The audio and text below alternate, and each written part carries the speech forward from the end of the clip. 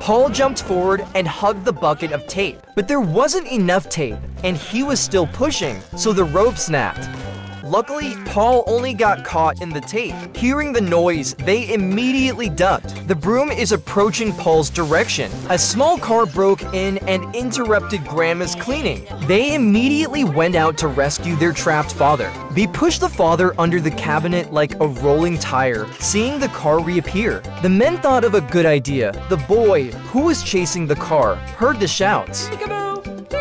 Angry, he operates the car and goes after the men, and the car was hijacked by them. Just as the grandmother was packing, they leapt out the door in the little car. Obviously, he wasn't a very good driver. They hit a beer bottle.